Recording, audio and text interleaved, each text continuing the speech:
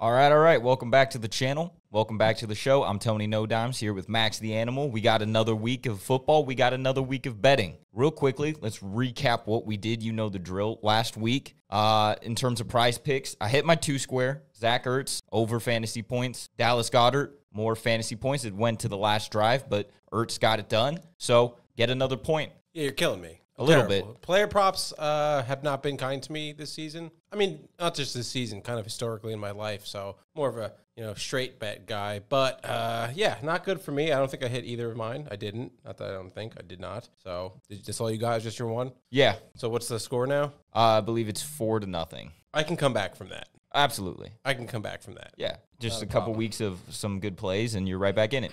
In terms of the Pick'em draft, your boy went 4-1 again. You're on fire. I'm on fire with the Pick'em draft. Week 3, first time going 4-1, whatever. You got lucky. You do it again, could be a coincidence. 3 times in a row, we are now talking about some serious fucking draft skill. 12-3 in the last 3 weeks. I got to boast about it because I don't know how long this is going to last. Honestly, looking at some of these games right now, I feel like my streak is probably going to come to an end. Don't feel great about any of these picks. Yeah, you went 4-1. I believe I went 1-4 on the opposite of you. So I think the only game I hit was the over in the Browns Chargers. Everything else, big fat L.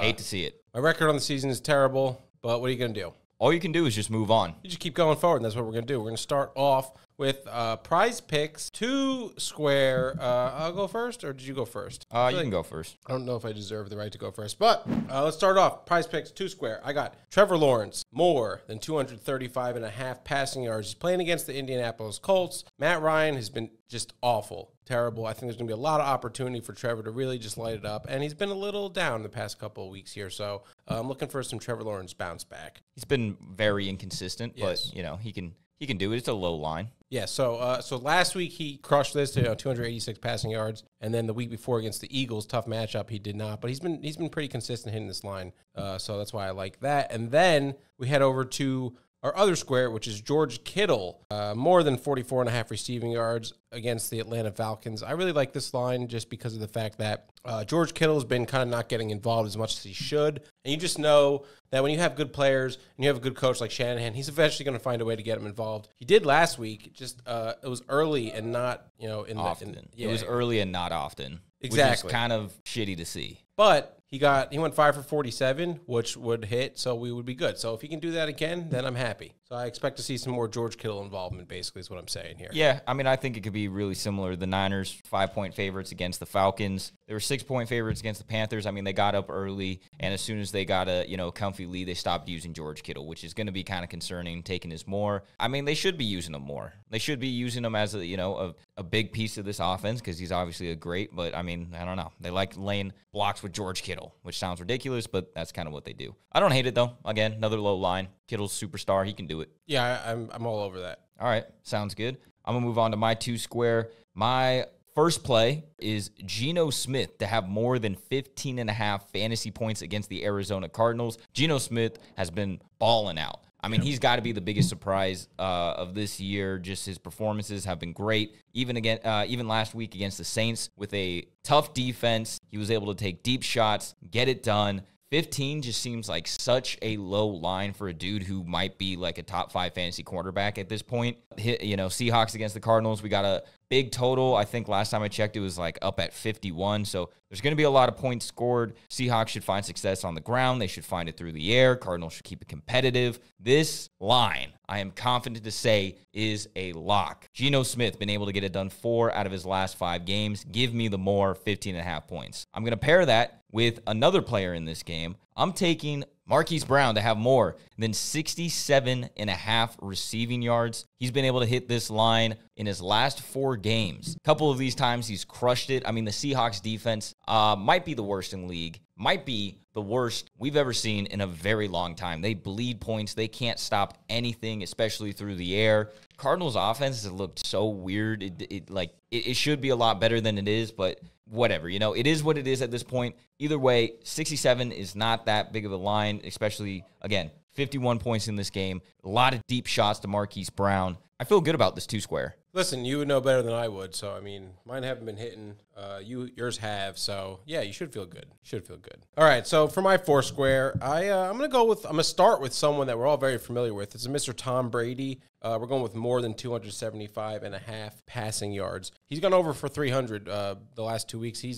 Nobody throws the ball more than the Bucs. I don't know if that's a fact, but they throw the ball a lot. Tom Brady's always throwing it. It's also against Pittsburgh, so like Pittsburgh's defense has not been holding up. We saw what well. Josh Allen did in the first half. Pretty sure he crushed this line in the first half last week. So Tom Brady, very good quarterback. He should be able to do the same. Now back to another quarterback here for my second square, Marcus Mariota. I'm taking the more on 0.5 interceptions. I like that. I was looking at that one. Yeah, San Francisco is one of the best defenses in the league, arguably the best defense in the league. Marcus Mariota, not a great quarterback, known to throw some interceptions. I think that the defense is going to get after it and definitely going to see an interception from Marcus Mariota on Sunday. Yeah, I mean, he's been throwing a lot of picks this year, even on low volume. Yes. And in this game, we might see a high number of pass attempts, while they're trailing. We assume they're going to be trailing a lot in this game. So especially with like Kyle Pitts back, Drake London back, he's going to be, risking it a little bit more, try to get it to his receivers. I love the more of half a pick for Mariota. For sure. And now we go with my third square with his Ramondre Stevenson,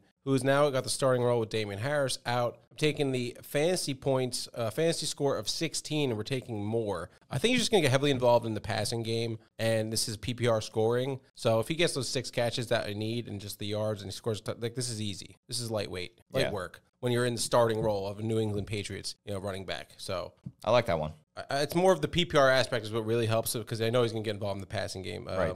And then on the other side, we got David Njoku, Cleveland tight end, more than 43.5 receiving yards. I mean, Njoku's been balling out. He went for 88 last week, 73 the week before that, 89 the week before that. He's just been one of the most consistent pass catchers on the Browns, and I think Amari Cooper's going to get not taken out of the game, but Bill's going to focus on Amari over Njoku, and Njoku's going to have himself a nice little game. So more than 43.5 receiving yards for David Njoku. I like that. I haven't really realized how productive Njoku's been this year. Might have to hop on some of his mores. For sure, yeah. He's been the player that we've been waiting for. That athletic tight end that was drafted, and we all thought he was going to be so good, and he just didn't do anything for like 2 or 3 years, and now he's finally doing stuff. So it's good to see. Good for David. Love to see it. Good for David. Yeah. All right. So for my 4 square, I got some receiving lines in there. Starting off with Gabriel Davis to have more than 55.5 receiving yards. I mean, just say that out loud. 55 yards. That's one reception. That's one reception from long ball Davis. And look, he's healthy now, right? He's had a couple games where he wasn't productive, but I think he was dealing with that ankle injury. He wasn't 100%. And against the Chiefs, this is going to be the shootout of the year. It's going to be points galore. Gabriel Davis is a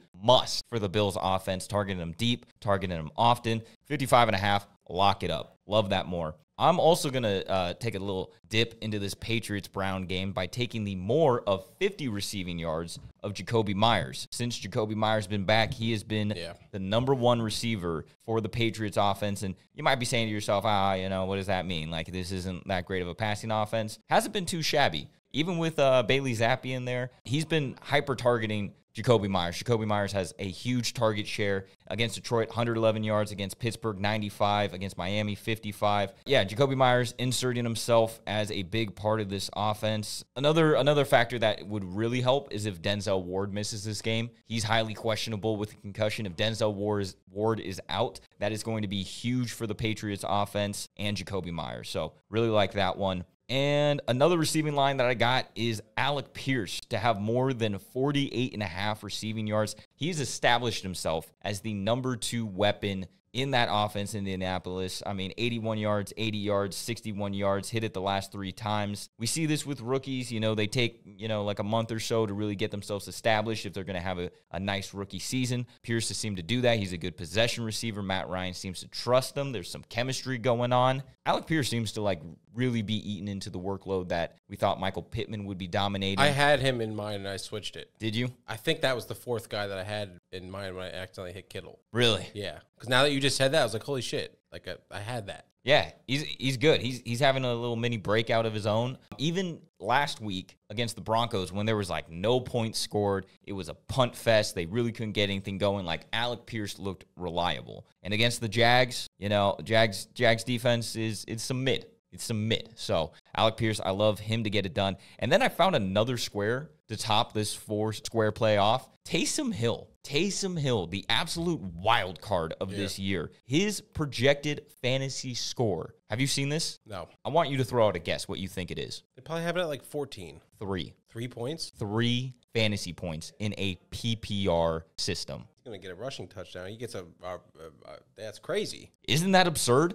Like, it almost feels way too trappy. It's like they know something that I don't, as if like Taysom Hill's going to be out. He was dealing with a little bit of an injury this week, but I mean, I don't think he's going to be out. Like, that's not the direction it's really trending in. I know Jameis Winston is going to be back, so maybe he gets used less, but I mean, dude, Chris Olave is questionable. Yeah. Michael Thomas is questionable. Taysom Hill is a part of this offense, like, as long as he's healthy, no matter what. 3 fantasy points is absurdly low. I'm trying to get it right now. Yeah, y'all need to hop on that before it gets taken down. Like, before PrizePicks realize the huge mistake they have made. 3 fantasy points. That's all I got to say. I mean, you put your own line at 14, which is crazy. So take the more. That one seems like a free one. That one is more free than Steph Curry. Steph Curry, by the way, if y'all don't know, is rocking a free square, I believe, this weekend. Right? It's for the week 1 NBA game. So the first week 1,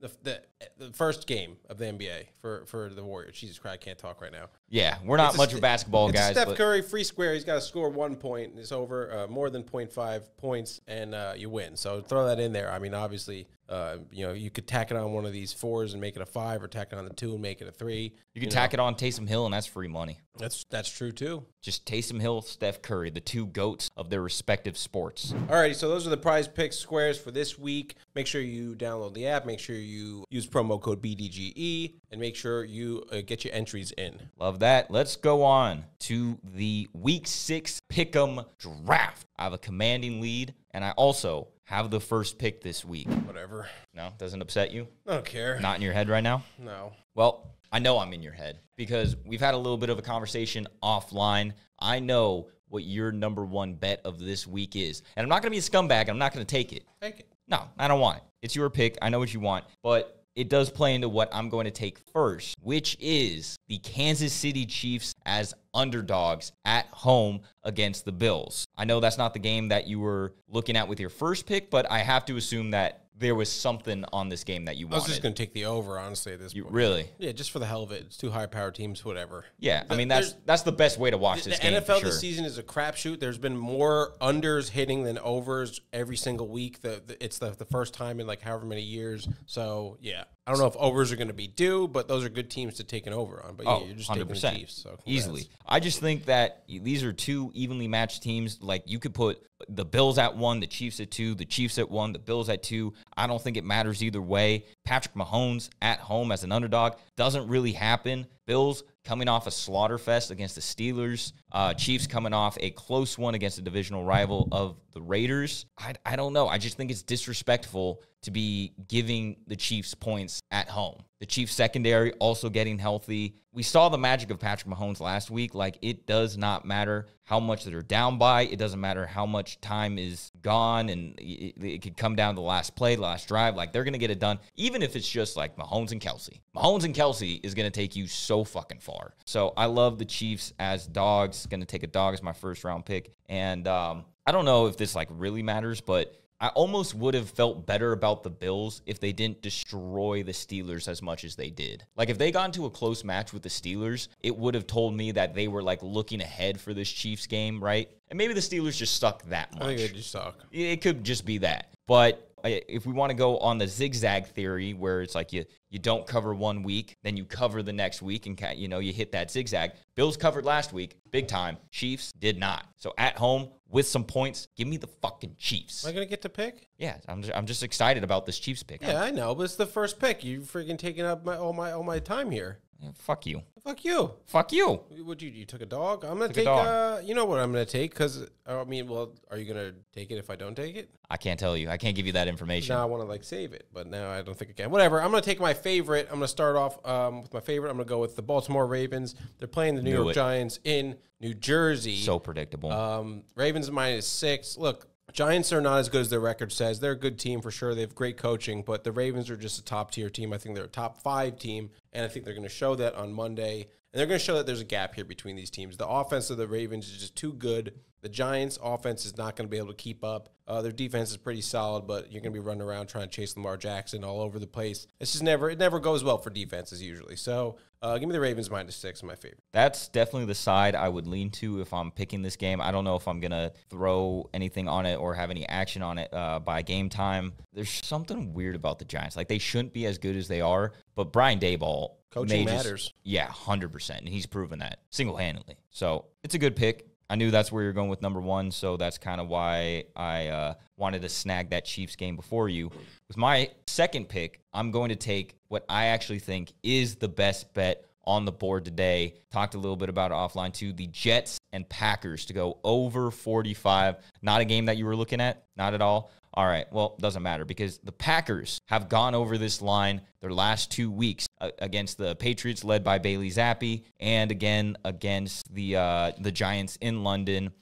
Jets threw up a bunch of fucking points against Miami. They dominated, Skylar Thompson and the Dolphins. That's whatever. The point is, Aaron Rodgers, Tom Brady, they're the two guys where when they come off a loss, they take that to heart. And then the next week, they're going to come out and they're going to slam the gas pedal and show no mercy and never let up. They're going to run up the scoreboard no matter how much they're up by. And look, the Jets offense themselves, they're not bad. They're playing with some swagger. It's like no one told the Jets this offseason that, hey, you're supposed to be bad. So they believe themselves. They feel like the Lions of last year where they play for Dan Campbell. The Jets this year, they're playing for Robert Saleh. They just got swag. I like the swaggy Jets this year. So over 45, pretty low total. The only thing I'm really concerned about is fucking Rodgers is like coming up with a thumb injury. He's assumed to play. He'll be all right. Yeah, give me Rodgers with 4 fingers. I don't give a fuck. All right, so I got 2 games I really love right here. I just don't know which one I want to go with because I'm trying to read you. I want both of them, but I can't. Which one do you not want? I think this is all right. I'm going to go with my under. I'm going to take the under 43.5 in the Bengals Saints. Look, T. Higgins didn't practice today. It's Thursday. Jameis Winston most likely going to play.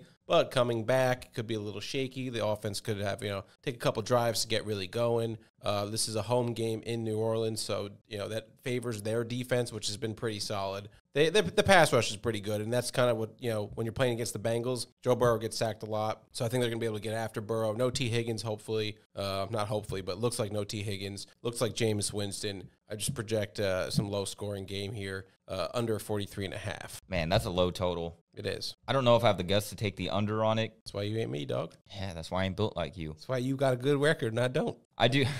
I do have a ticket on Cincinnati -1.5. Seems a little trappy. Like, obviously on paper, Bengals seem like the better team. Saints probably match up with the Bengals well, though. Just the Bengals seem so predictable on offense that I do think the Saints have a good shot at, shutting them down. And obviously Jameis Winston, the turnover machine he is, could struggle to score. So I don't know. I might have just talked myself into taking the under. So I think that's a good pick. I am also going to go with an under. Love that. Don't take my game. This one's tough. Another low total. Oh, no. I'm going to take the under of 42. Oh, my God. Jacksonville, Indianapolis. All right, we're good. Okay. Is that the number that you're seeing? I look at, like, consensus, not the FanDuel. It's 42.5. 42.5? Okay. I'm taking under 42.5. Colts, Jags. Look, we saw last week the Jags and the Houston Texans score like maybe 20 points together. We also saw the Colts and the Broncos, again, prime time, maybe score 20 points. I think this game is going to be really similar to last week with the Texans and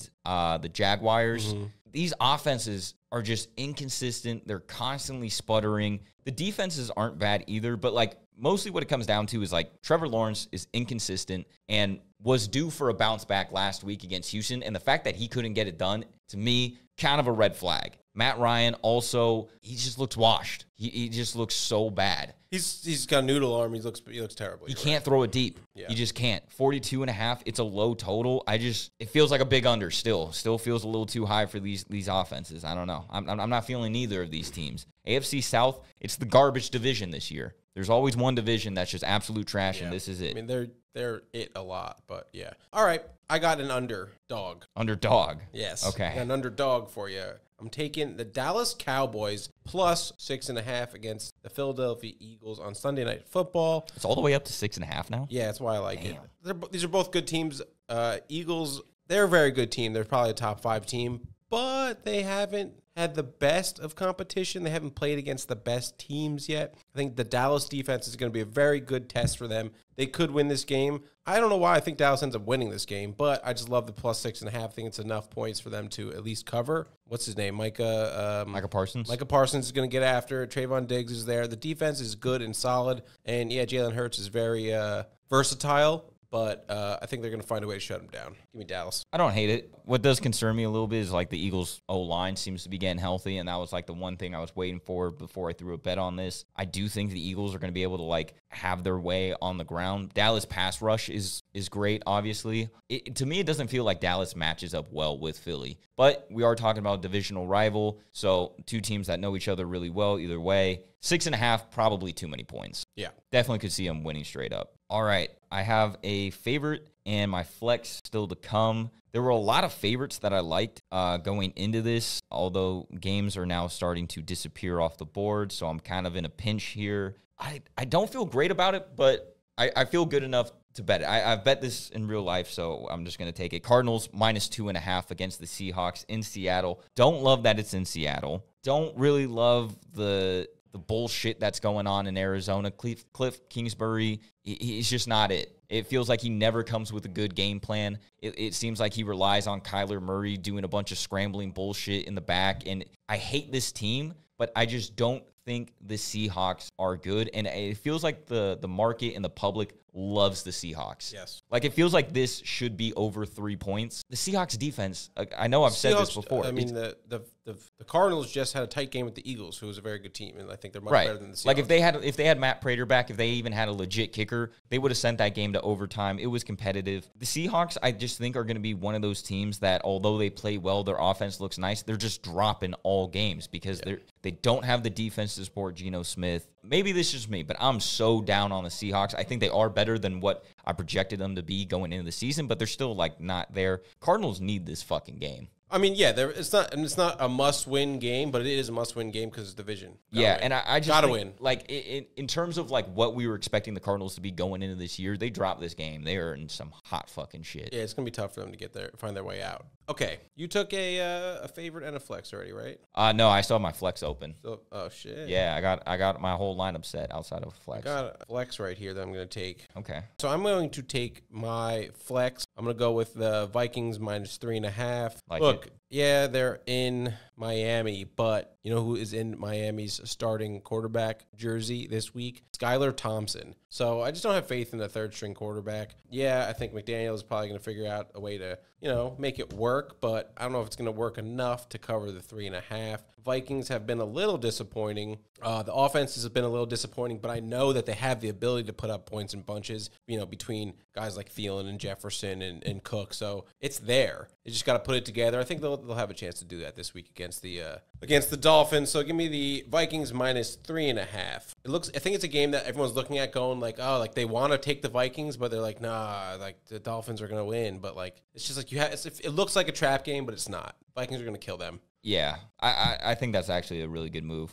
Damn, kind of salty I didn't take that or pick it higher. Yeah, you suck. Yeah. All right, so I need to fill out a flex spot. I can go anywhere in terms of a total or a spread. Yo, not gonna lie. Panthers plus 10. Don't do it. Is hella points.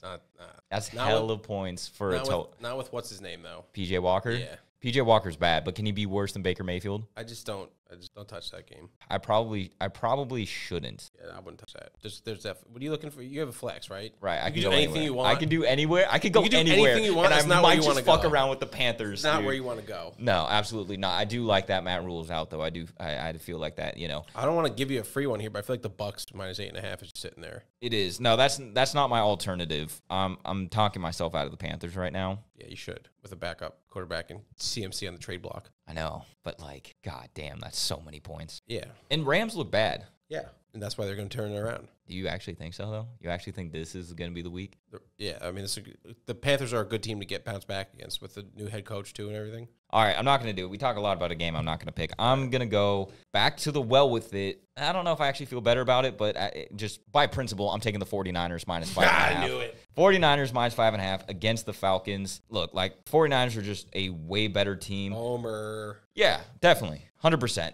Falcons have yet to not cover a game. So they are due to blow one of these things. And I think this game could go really similar to how the 49ers played last week against the Panthers. Falcons defense, obviously, pretty dog shit. The one thing Atlanta does have going for them is their offense is more functional than Carolina, so it should be more competitive. I do think Kyle Shanahan has a little bit of a chip on his shoulder against Atlanta. You know, I think this is going to be like a big game for him. Revenge game for him. Right. It's a revenge game. And also that year they made it to the Super Bowl when they went 13-3. One of the games they dropped was to Atlanta. So I feel like he has something, you know, to prove. Like he hasn't really proved himself to get over that Atlanta hump yet. You know, I think Jeff Wilson will have a big game on the ground. I think Jimmy should be able to keep the ball safe. You took Mariota to throw a pick, so that should help.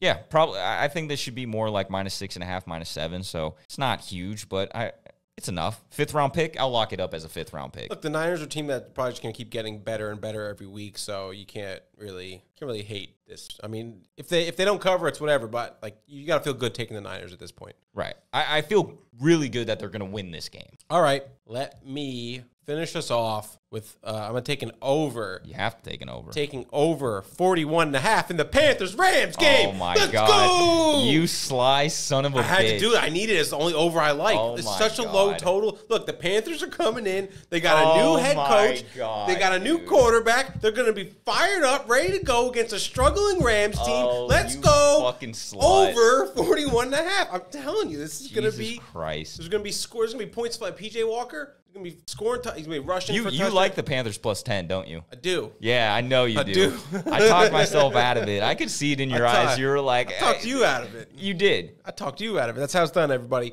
All right, you know, like you got something you love. You got to play a little dirty sometimes. You got to be a little sneaky. Oh my God, dude! What if the Panthers win this game? They might +370. That's pretty.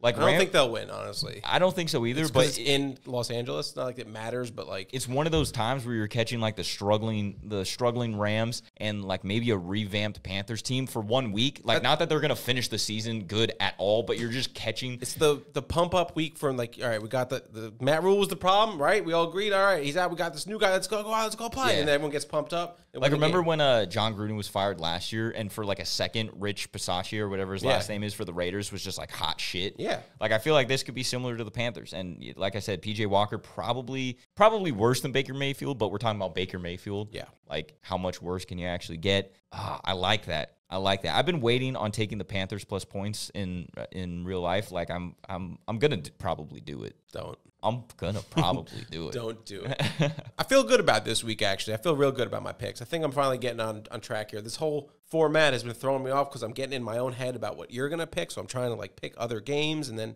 just picking what I like. Yeah, for the most part, that's just kind of what I've been doing. Like, if a game leaves the board, so be it. You just move on to the next best one you I let like. it get in my head and ruin my entire draft. Yeah, I can't be doing that. I mean, I played into a little bit what you were going to pick just because I knew what your favorite one was. So it was talked about it a lot this week. Yeah, you did. So Yeah, you did. I respect that. Yeah. I respect that you respected me and then I disrespected you at the end by You playing did. dirty. You got me back for Look, sure. you got to do what you got to do when you're down by like 9 picks or whatever I am. So Honestly, though, I would rather lose with the Niners minus like 5.5 than the Panthers plus 10. Like, if I take the Panthers and lose on that one, I'm like, I should have seen that. I deserve coming, right? it. Yeah, I deserve. That's on me. If I lose with the 49ers, like whatever, they were the better team. Like they should be covering this game. Whether or not they do, they should be covering. You're right.